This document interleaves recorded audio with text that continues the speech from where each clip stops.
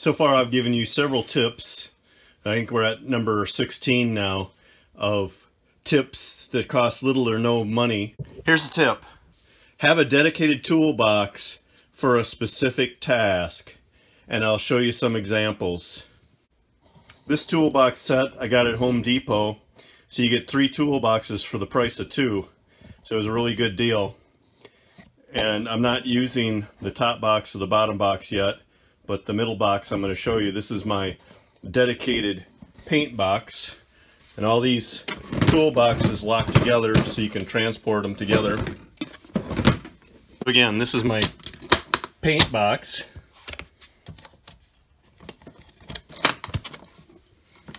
I have everything I need for painting, for household painting, for room painting. I have a magnetic strip installed in the top so I can have some of my steel items readily available. Like these are nicer than a screwdriver for opening paint cans. So a few of the items I have: sheetrock screws for fixing sheetrock, and then some of my sheetrocking equipment. Reynolds wrap always comes in handy. It goes around things to cover it up so you don't paint items. And then of course all the paint rollers and a paint pan down in there. Extra rollers, tarps, an old painting shirt, ways to clean up sheetrock. I got a whisk brush in there. Everything I need to paint a room, with the exception of the paint. I have a dedicated Toughbox for camping. So all my camping supplies, my small 2-man tents in here, my thermos, cook stove,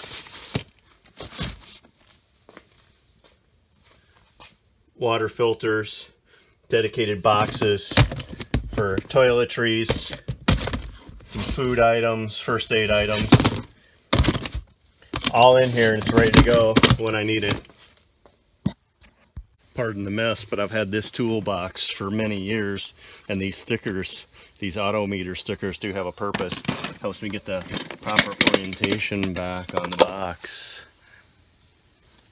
This is my electrical box, so I have all my wire, spare parts for electrical work in here: solder, electrical tape, switches,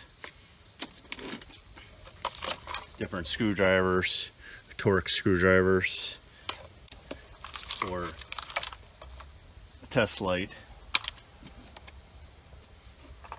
Get my soldering stuff. The idea behind these boxes are that they're portable. I can take them to the vehicle, or I can take them to a room, or I can take them to a friend's house to help them out, or a different location, and I have what I need.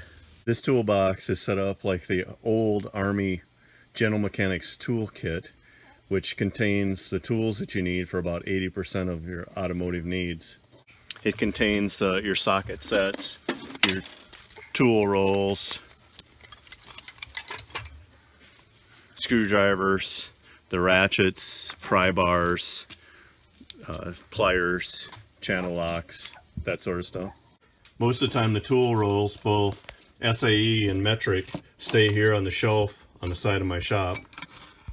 I have a toolbox made from an old ammo can that cut the slot in the handle so that you can make a locking latch for it. Notice I painted it red so you can't confuse it with a regular ammo can.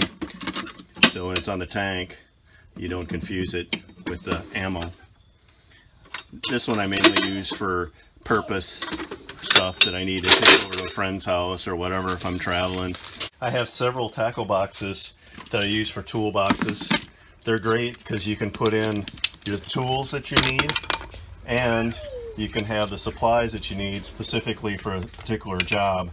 This one's built specifically for doing air-fired heater work.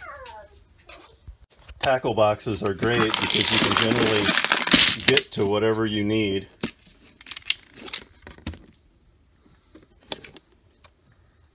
I don't use them when I'm working on cars, but in addition to toolboxes, I have a couple of tool belts.